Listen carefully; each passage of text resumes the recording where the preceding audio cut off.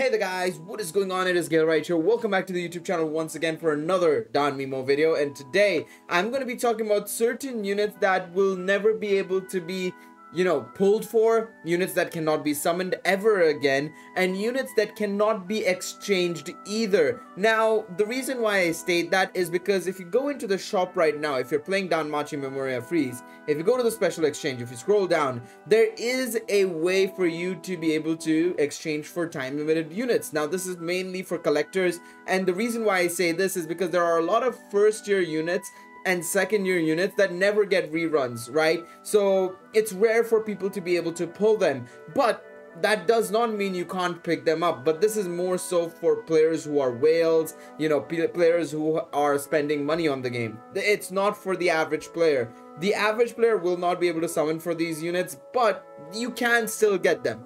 That's the main point. The units I'm going to be talking about today will never, and I mean never, be able to be pulled forever again. Well, I shouldn't say that, because there's one set of units that I don't know exactly if they will be able to be pulled for or not. Now, if you scroll down on this list, right?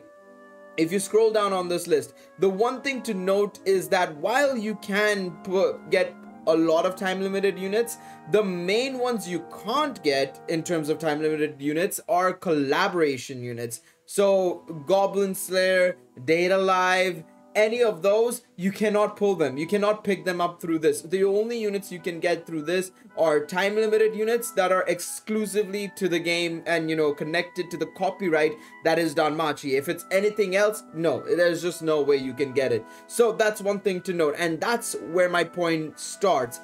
I do not think there will be some collaborations that will ever get reruns or new series or new collaborations ever again.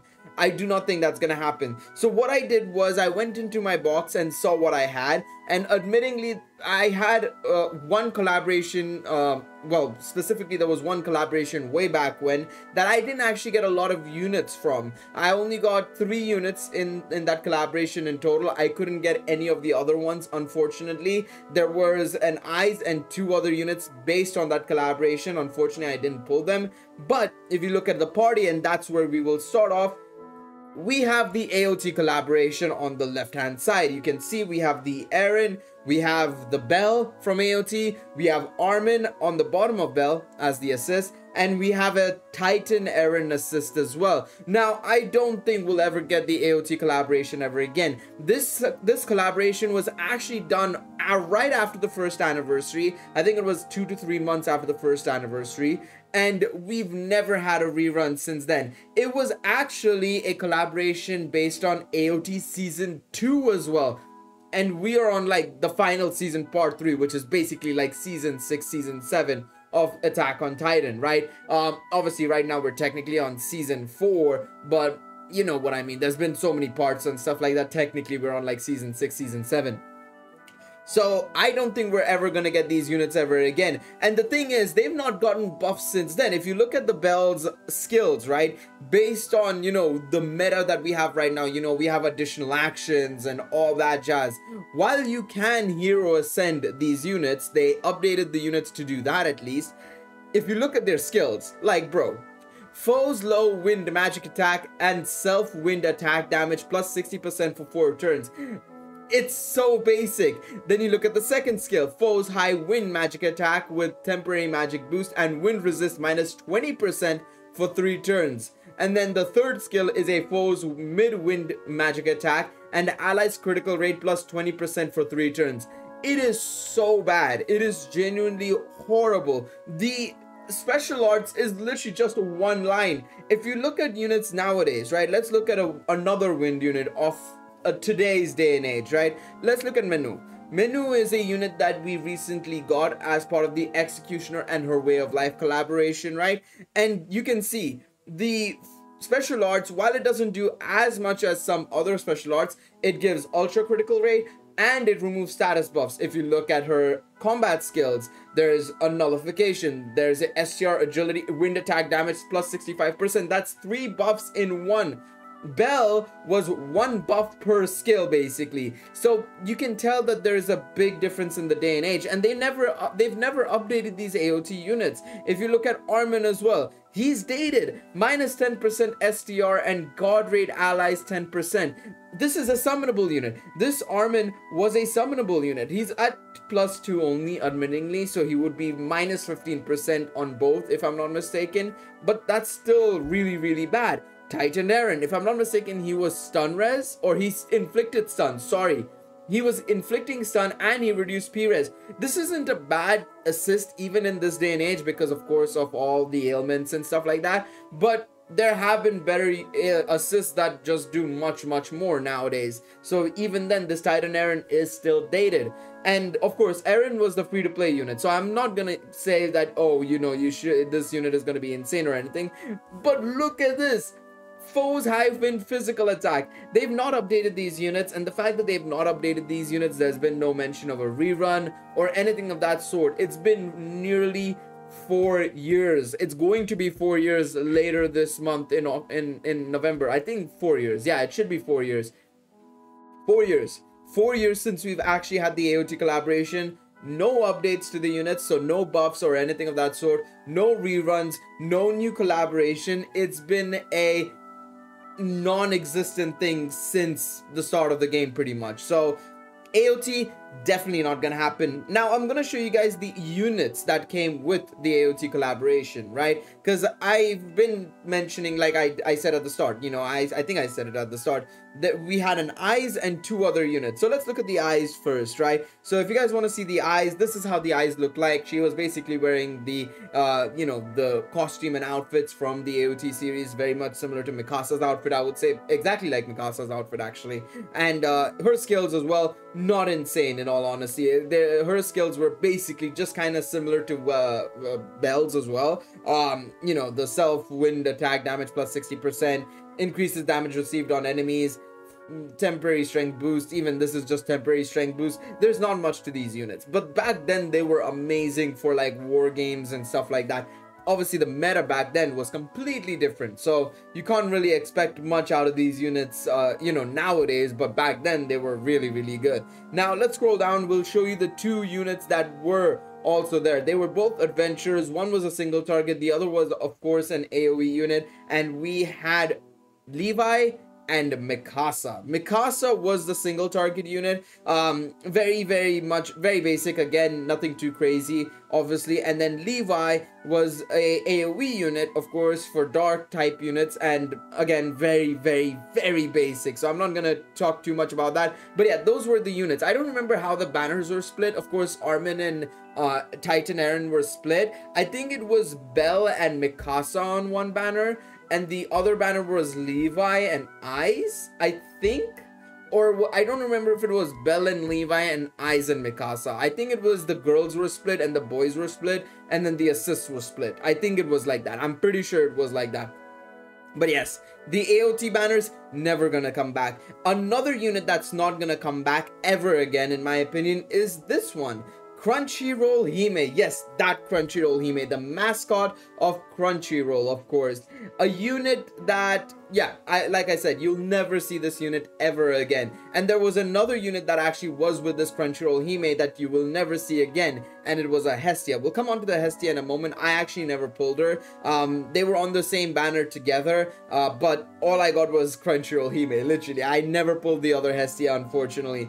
But this Crunchyroll Hime is actually pretty decent for the modern meta. Again, match plus 15% and a chance to inflict 45% chance to inflict stun on your enemies. Really good technically, and I remember actually using her quite a lot on the team because I had a magic team going. I had basically a fire magic team being built. You know, at the time there was a Christmas time limited units, as well as some other units that came along afterwards that were just pure fire magic units, and it was insane. It was really good. This unit along with them was great, but again, I don't see this ever happening again, or this unit coming back ever again, purely because the collaboration between Crunchyroll and the game itself ended like about 2 years ago, 2.5 years ago. probably even longer, because I remember they split up during the around the second or third anniversary. I want to say more so the third anniversary, because Crunchyroll scaled back their support on Danmachi Memoria Freeze a while back, because the way it was basically that Danmemo was published by Crunchyroll at one point. Now it's of course published directly by Right Flyer Studios, but back then Crunchyroll was the one organizing a lot of the Western celebrations, events, social media stuff and whatnot.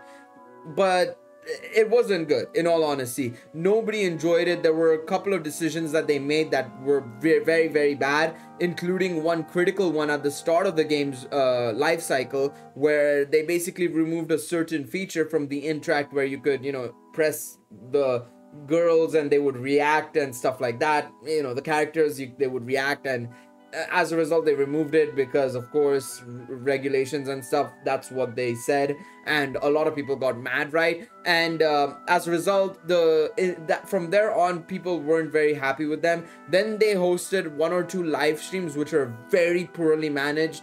Nobody liked them, and since then we've never had anything. And then of course at a point they just stopped supporting the game entirely, and then they just stopped publishing the game as well. As a result, they handed back the publishing rights to Right Flyer Studios, which is great. I think that's good enough. I was really hoping that they wouldn't just shut it down because, oh, you know, they weren't doing a good enough job. So at least Right Flyer Studios picked it back up and were like, yeah, we'll keep publishing it to the global regions, which was great. But yeah, I don't see Crunchyroll ever coming back because, well, the support finished. It was over, finito. There was nothing left of it. And I'll show you guys the Hestia as well. She wears basically the same outfit as the Crunchyroll Hime, right?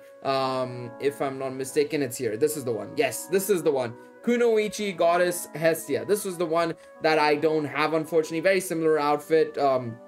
At +5, she's STR focused. She gives allies STR 10% and 15% HP and HP regen per turn. Very good unit again for its time. Both were good in their own rights and really, really handy for sure. But like I said, don't expect these units to ever come back. Now, looking back at the party, right? Look at the rest of the units that we have here. There are a majority of them are Goblin Slayer units, and then I've put one Kino's Journey unit. Now, Kino's Journey actually had a rerun, I think about a year ago, give or take. It's been a while, so I can't remember the exact dates, but we did have a rerun of it a while back. They updated the units, they made them a little bit better, because T wasn't like this. T only had STR 10% and critical rate. She now has fire and earth attack damage boosted up as well. So while we did get a rerun recently, and I think there is a chance that we might get a rerun, I do think it's less likely compared to say Data Live or anything else, because it's just had a rerun. I think Data Live is very likely because the authors themselves, both for Data Live and Danmachi, they're very close, they're friends, they,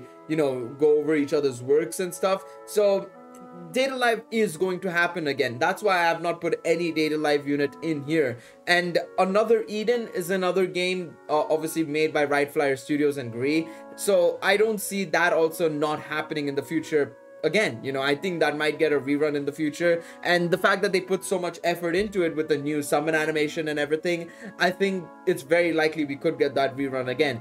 The Executioner and Her Way of Life is a collaboration I just mentioned when we were talking about the bell and stuff.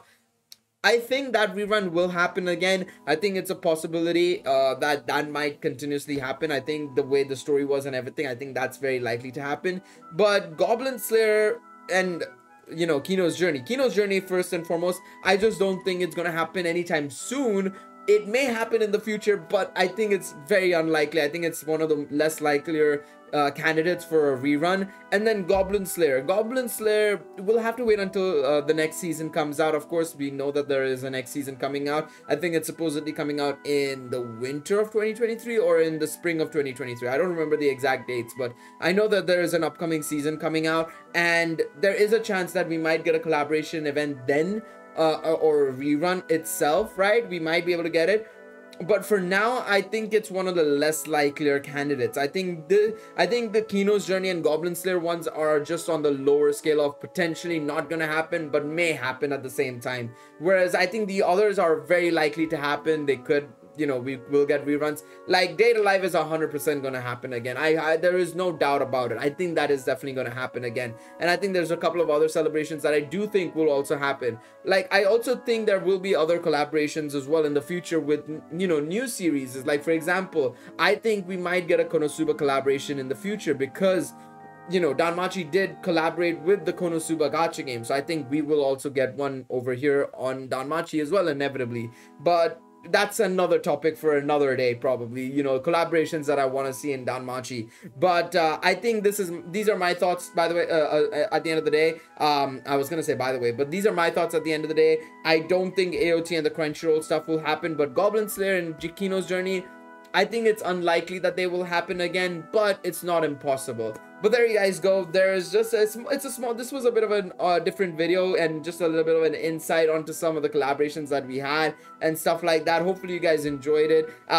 If you want, you guys can put your comments down below saying, you know, what collaborations you want to see and stuff like that. I might make that into a video as well where I talk about collaborations that you guys mentioned and what we could get and stuff like that. But once again, appreciate all of y'all for tuning into this video. I will see you guys in the next one. Leave a like, subscribe to the channel, and I'll catch you guys next time. Bye bye, everybody.